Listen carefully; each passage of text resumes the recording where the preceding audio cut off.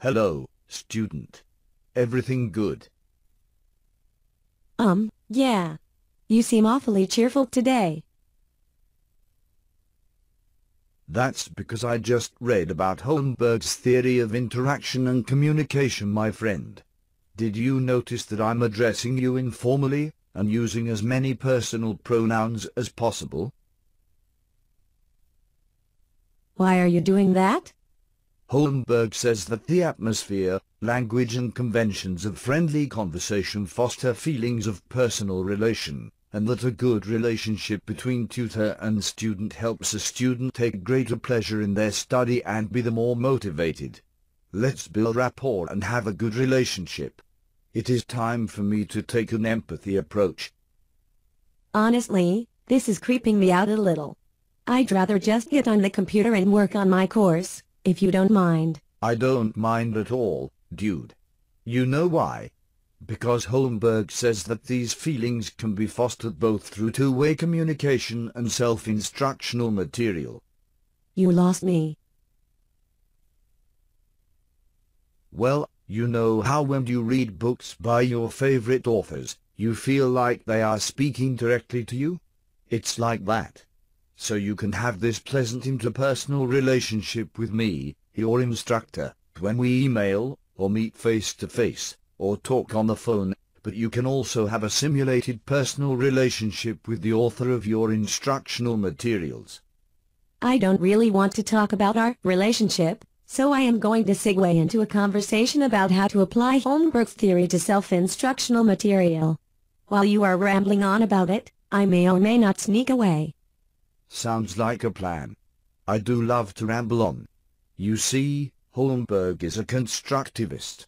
He says that teaching is really just facilitation of student learning, so it is a teacher's responsibility to choose and create materials that are accessible to the student.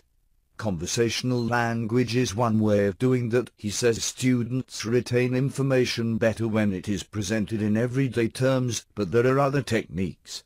Making the course relevant to the student's interests and engaging the student emotionally are other approaches he suggests. No offense, but that sounds like common sense to me.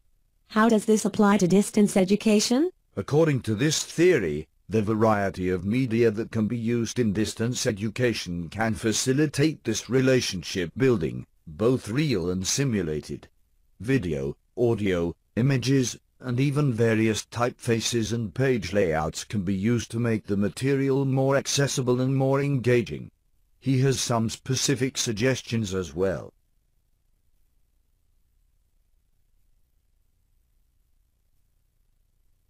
You're pausing in the hope that I will engage in Socratic dialogue with you, aren't you? I am trying to be a Holmberger. Okay. What are Holmberg's specific recommendations? To have flexible schedules. To let students work at their own pace. To give students a chance to digest new information before engaging with the tutor about it. To give students very specific guidance about how to complete academic tasks. To teach students about intellectual honesty. To require students to use primary sources and seek out their own information. To facilitate the development of critical thinking skills. Do use a friendly and personal tone. I am assuming there are some thou shalt nots as well? Correct? Don't overwhelm students with too many choices. Give students opportunities to collaborate, but don't force the issue. Don't get too aggressive about this personal relationship thing and freak the student out. Holmberg didn't say anything about that. I think it goes without saying. Do you feel that you engaged emotionally with today's lesson? I am definitely feeling emotions right now, yes. You know they put Socrates in jail, right?